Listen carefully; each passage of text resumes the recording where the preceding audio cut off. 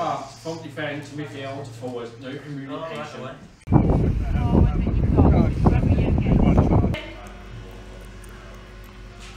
Yeah, so you're a bit too... Okay, keeping that body position in the right position. Hey, Gino!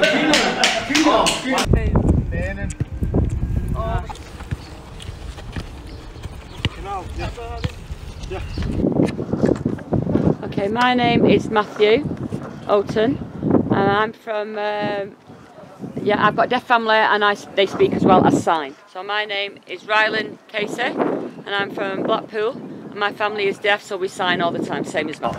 My name's Harry Bowman, I'm from Leicester, and I've only got 1 or 2 people that's deaf in my family. My name's Dylan Cross, I'm from Blackburn, and everyone in my family is hearing. Okay, my name is Abdu, and I'm from London, and my family are hearing.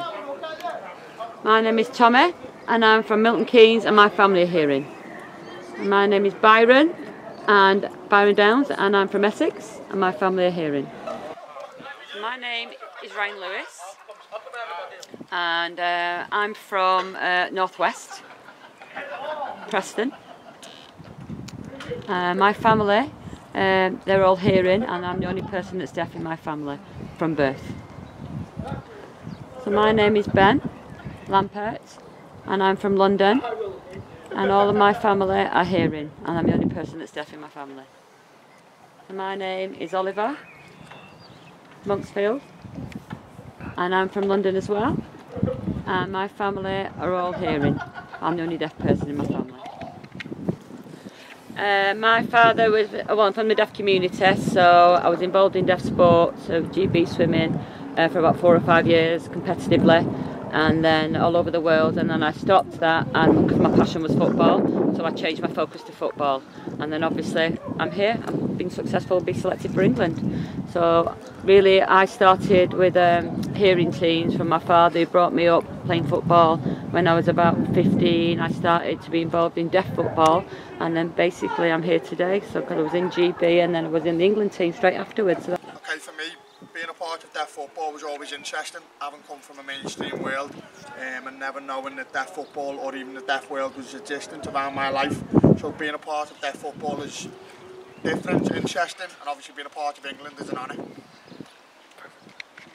Okay, so it was always my dream to be in the England deaf football team, so I feel really, really proud when I'm playing for them. I feel really motivated, it makes me feel like it's, my family's proud. Okay, so from a young player, I was playing football quite young and also playing futsal, and I was in a hearing plus a deaf team as well, in hearing and deaf environment for many, many years. And I've got lots of barriers that I have been involved with hearing environment that I've had, and now obviously I'm within the England squad, so I'm head coach, and before that I was involved as a coach with the hearing environments or hearing teams, and there were barriers there because I didn't always have interpreters, so I had to have interpreter with me all the time to make sure I had communication access. And we have obviously a squad here that's various different types of communication methods, what they prefer. So for example there's SSE, BSL, speaking, all various, and we have to adapt and make sure that we match out and meet all the needs of these languages. We can do it!